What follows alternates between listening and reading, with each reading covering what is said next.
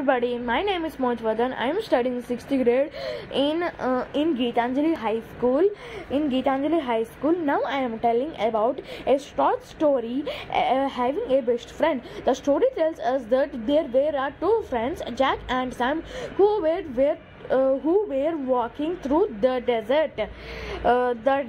During same point of the journey, they had an argument and Jack slapped the Sam on the face. Sam was very hurt, but without saying anything, he wrote on the sand, "Today my best friend slapped her on the face."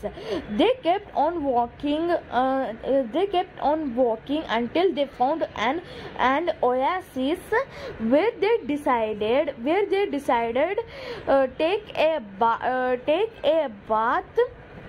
Suddenly Sam got stuck in the mud and started drowning, but the Jack saved him. After he recovered from the near drowning, Sam wrote on the stone, "Today my best friend saved my life." Confused Jack asked Sam, "After I hurt you, you wrote in the sand, and now you wrote on a stone. Why?" Sam replied happily that when someone hurts us, we should write it in sand where can erase it away. But when someone does something good for us, we must engrave it in stone where no wind can ever erase it.